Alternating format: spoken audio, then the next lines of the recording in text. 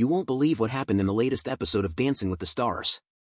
This week was the highly anticipated Disney night, and you know how things get when they start with the iconic Disney characters and songs. It was a mix of nostalgia, spectacle, and drama, as always, but this time there were some moments that really stood out. Let me tell you all about it because there's so much to talk about, from unexpected mistakes to an elimination that, I swear, no one saw coming. First, the production team nailed it with the opening. Everything kicked off with Michael James Scott, who plays the genie in the Aladdin Broadway musical, singing A Friend Like Me, while the cast was killing it with an impressive choreography by Mandy Moore.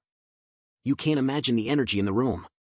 But of course, Judge Carrie and Inaba asked for no booing, just love and positive vibes all around.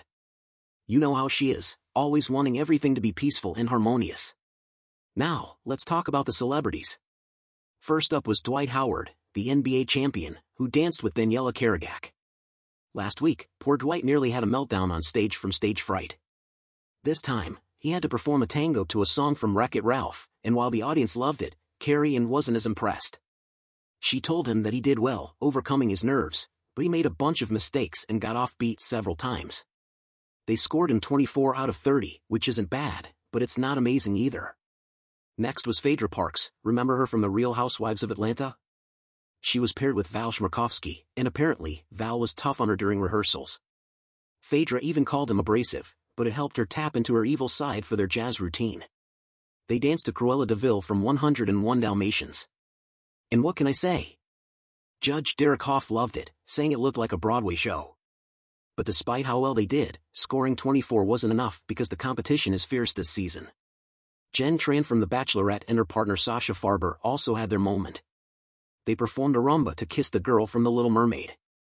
Sasha even joked about how he started on the show dressed as a crab, which would have been funny if he'd done it again. But in the end, Derek told Jen she was improving but needed to work on her hip movements. Another 24 for the night. Now, let's get to the Olympians. Steven Nadorosik, the gymnast who competes in pommel horse, hadn't had a spray tan yet, can you believe it? But he finally got one for his jive inspired by Hercules. Although the audience clapped for him, Carrie said he was a bit ahead of the music, so he also ended up with 24 points. Then there was Ilona Maher, an Olympic rugby player who danced a jazz routine with Alan Burson. It was epic. She started with a giant earth balloon, then lifted Alan like a doll, and he was dressed as a donkey. It was a reference to Luisa Madrigal from Encanto, and Ilona really got into character. Derek said she's always a crowd favorite because she's so charismatic, but she needed to balance storytelling with dancing. Even so, she scored 25 points, which is pretty good. Joey Graziadei from The Bachelor also had his moment.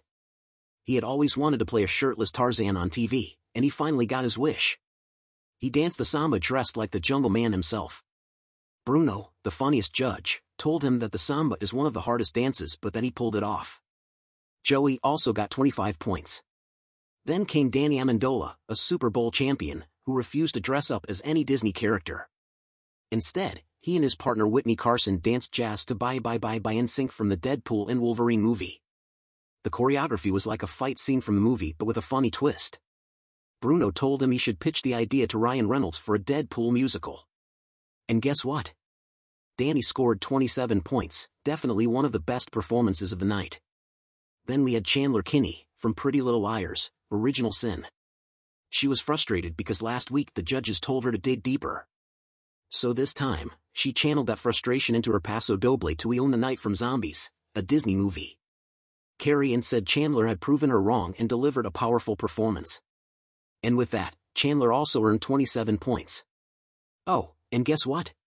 Chandler earned immunity for next week because she's had the highest average scores over the last 6 weeks. Not bad, huh? To wrap things up, they had the team dance round. There were 2 groups, Team Roar, with Dwight, Steven, Phaedra, and Danny, danced to I Just Can't Wait to Be King from The Lion King. Although they pulled off some cool stunts, the judges pointed out that they weren't always in sync, and they scored 24 points. The other group was Team Goofs, with Ilona, Chandler, Jen, and Joey. What a difference! They were dressed in neon green jumpsuits and short shorts, dancing to I from a Goofy movie. Derek said their performance was tight, clean, and well-rehearsed, and they scored 27 points, winning the round. So, with all the scores tallied, it was time for the results. The bottom 3 were Phaedra Parks, Jen Tran, and Steven Nadorosik. and the one sent home was Phaedra Parks. Yep, the Real Housewives star is out. Val, her partner, was super grateful, and Phaedra said he had been the best coach, but we kind of knew her time was up. So, there you have it.